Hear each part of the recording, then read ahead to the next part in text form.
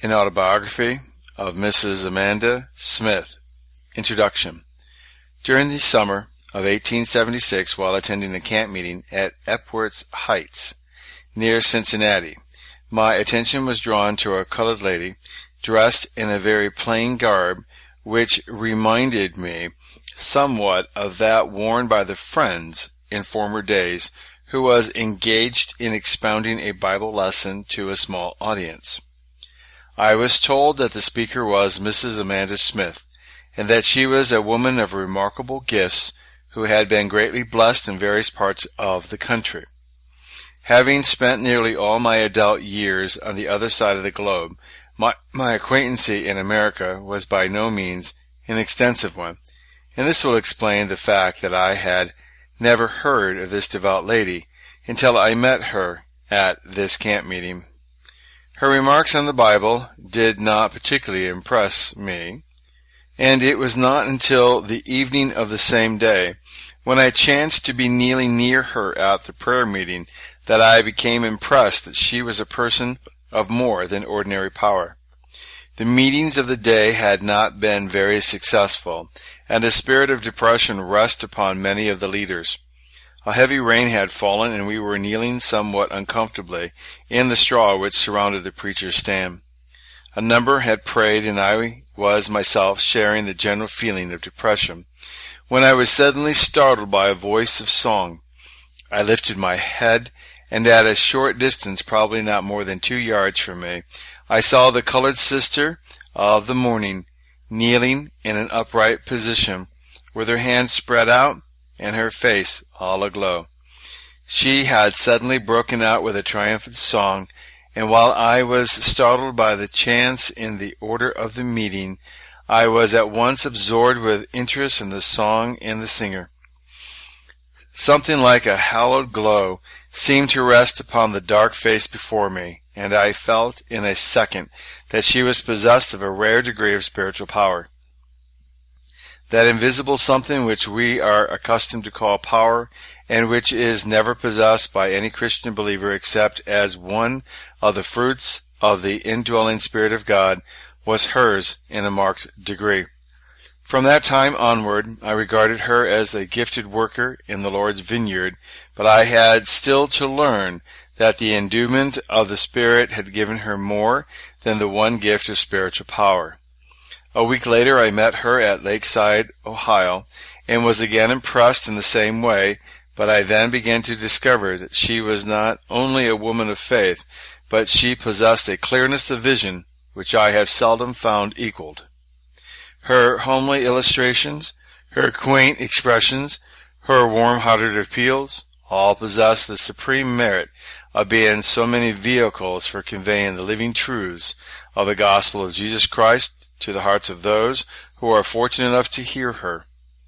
A few years after my return to India in 1876, I was delighted to hear that this chosen and approved worker of the Master had decided to visit this country. She arrived in 1879, and after a short stay in Bombay, came over to the eastern side of the empire, and assisted us for some time in Calcutta. She also returned 2 years later, and again rendered us valuable assistance.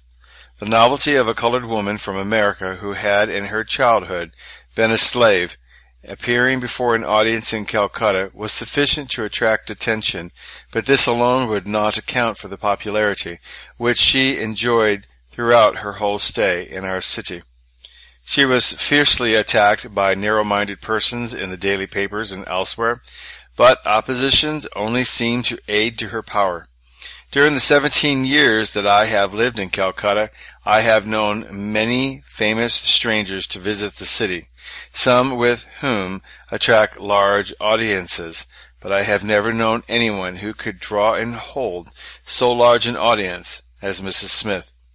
She assisted me both in the church and in the open-air meetings, and never failed to display the particular tract for which she is remarkable.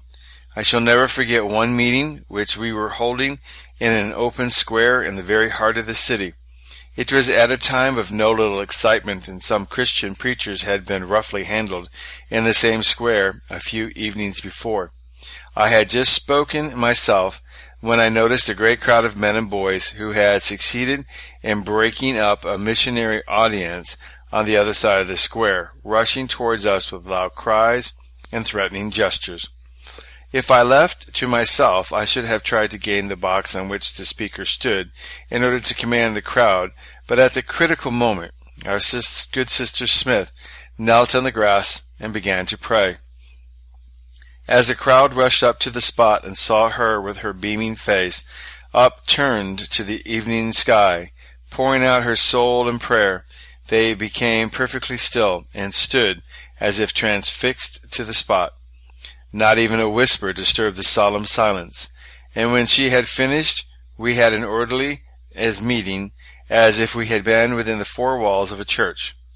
In those days, a well-known theatrical manager, much given to popular buffoonery, wrote to me inviting me to arrange to have Mrs. Smith preach in his theater on a certain Sunday evening. I was much surprised on receiving the letter, and taking it to her told her I did not know what it meant. Several friends, who chanced to be present, at once began to dissuade her. "Do not go, Sister Amanda," said several, speaking at once.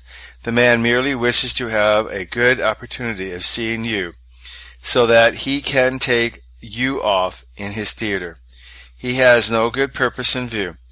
Do not trust yourself to him under any circumstances."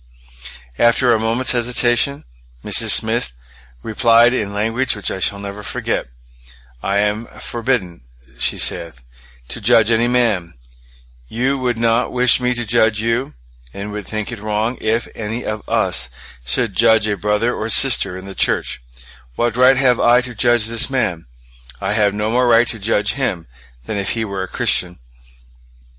She said she would pray over it and give her decision. She did so, and decided to accept the invitation. When Sunday evening came, the theater was packed like a herring box, while hundreds were unable to gain admission.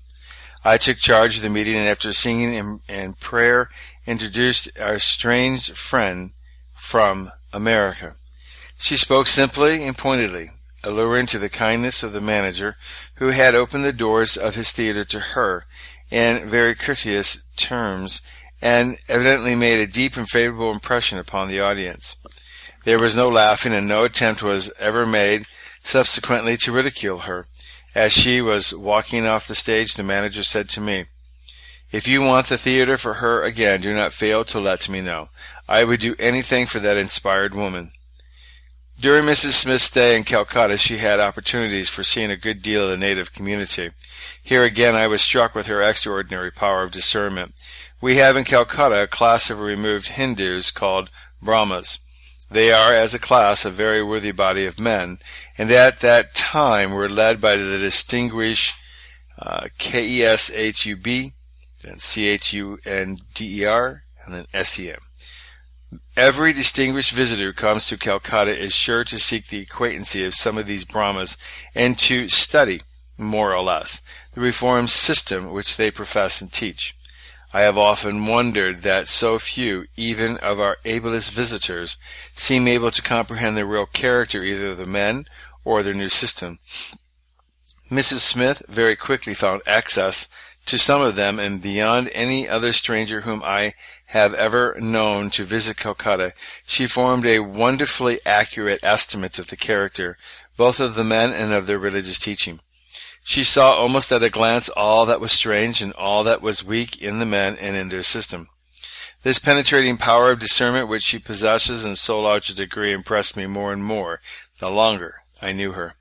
Profound scholars and religious teachers of philosophical bent seemed positively inferior to her in the task of discovering the practical value of men and systems which had attracted the attention of the world.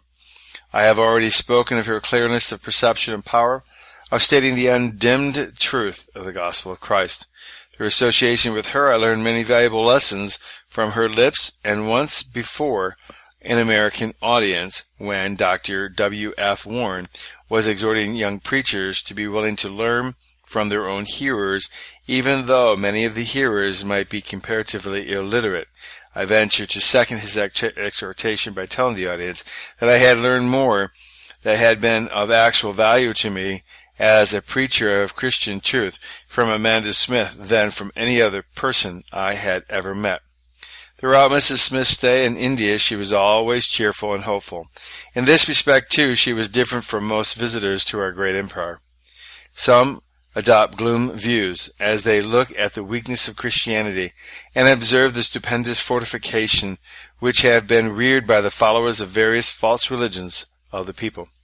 Some even yield to despair and refuse to believe that India can ever be saved or even benefited, while only a very few are able to believe not only that India will become a Christian empire, but that Christ will yet lift up the people of this land and so revolutionize or transform society as it exists today, as to make the people practically a new people.